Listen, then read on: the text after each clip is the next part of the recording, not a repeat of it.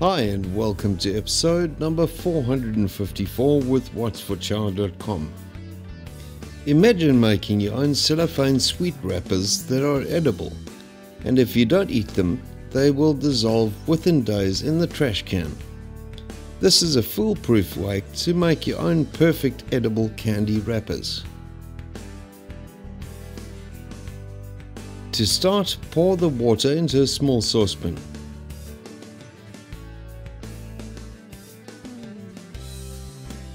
Sprinkle the gelatin over the surface of the water.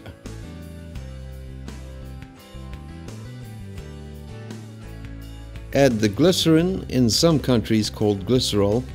Make sure it is medical grade or food grade. The glycerin acts as a plasticizer and makes the gelatin more flexible when it dries. Place the pot over low heat and stir until the gelatin is totally dissolved. You can tell this when the liquid is absolutely clear and you can see the bottom of the pot. Whatever you do, don't allow the mixture to boil. Remove the pot from the heat. Arrange your molds on the work surface. I am using 10 cm takeaway lids, but you can use anything circular and flat with a slight ridge around the edge. Spoon 15 milliliters of gelatin mixture into each mold.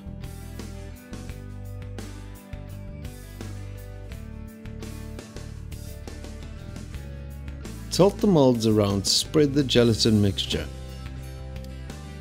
This is where patience comes in. The molds need to stand and dry until the edges of the film start to lift. This can take anything from 10 hours to 2 days, depending on the weather and your heat and humidity. Once you see the edges starting to lift, it is ready for the next step. Insert a toothpick or thin skewer under the edge of the film. Run it around the edge to lift it from the edge of the mold.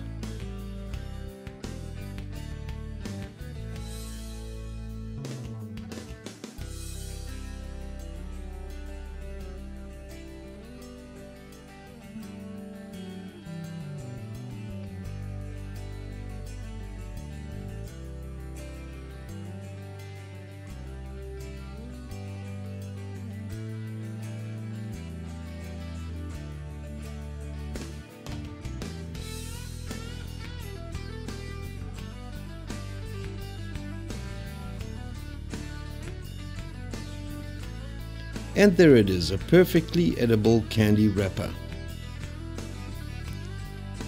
Place the candy, in this case a block of nougat, a third into the wrapper and wrap it up.